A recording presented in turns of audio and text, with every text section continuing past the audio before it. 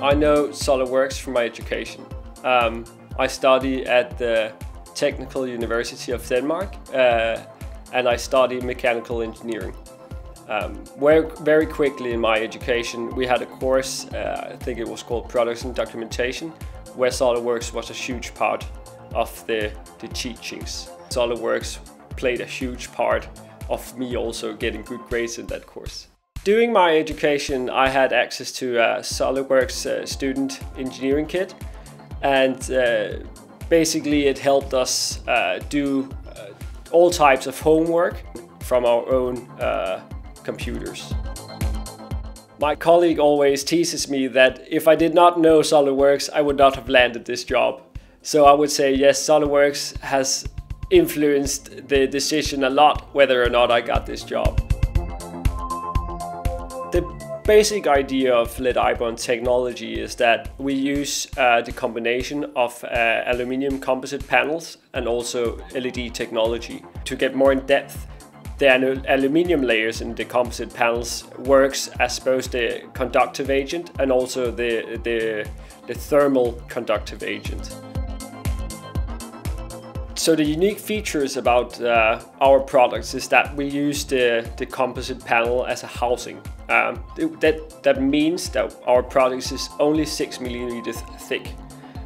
This gives us a clear edge over other competitors that needs to produce aluminium houses for all of their technology. Our company has grown a lot. SOLIDWORKS have helped us in developing our products in the sense that we get everything to the customer much quicker. Basically the lead time is a lot faster, and we can keep everything internal in our organization, run through the sketches, and from there on we go to SOLIDWORKS and making the prototypes, and then we go on to making what we call a product package. And also the customers love getting 3D drawings. It helps customers visualize the products. We love to do renderings.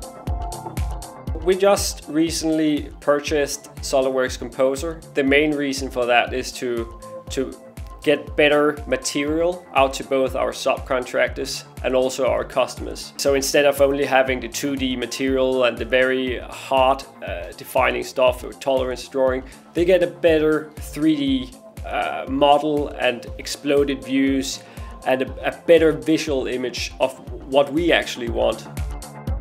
Thoughts about PDM, professional and standard in general, is to have a better system for all our data. Basically, revision control is of course a main factor in the decision, and we have only heard great things about SOLIDWORKS PDM, but also for defining bill of materials. Many of our subcontractors, I think nearly all of them, use SOLIDWORKS internally in their organization as well, which really helps us the bond, not only the bond, but also we don't have to always change to step files and other different formats, but we can keep it simple and we can keep it smart and keep it in the SOLIDWORKS style format, which is great.